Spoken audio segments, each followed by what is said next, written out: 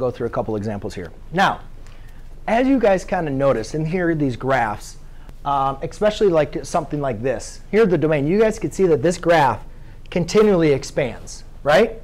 So visually, determining if something is a function is pretty simple. Do the vertical line test. See if it works. The domain, you kind of look for the arrows and kind of see what values are a part of it. But here, if you have no idea what the square root of x minus 1 looks like, to identify the domain range, you'd either have to graph it and then do it, or you'd have to understand what the graph automatically looks like. Now, if f of x equals square root of x minus 1, there's a couple things that we need to understand. For this equation, let's just pretend this one is y equals negative x squared. Or let's do f of x. Right? Does everybody agree? Quadratics? Do you guys kind of remember quadratics? OK.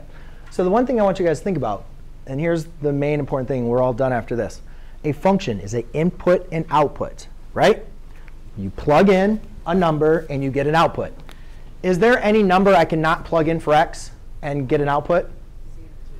Well, if you do 0, you'd have negative 0 squared, which would still be 0. So your output would be 0, which in the case, 0, 0 is a point.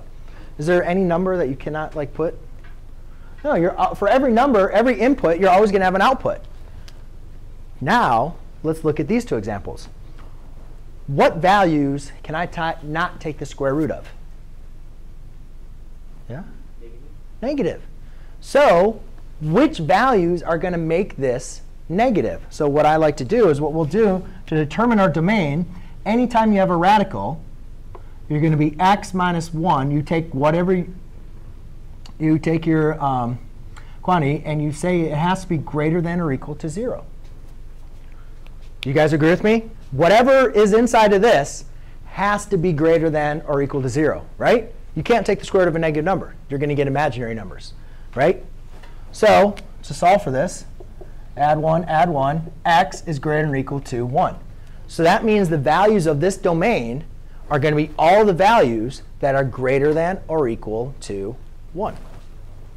So how would we write that? Well, we could write 1. That's the lowest value, to infinity.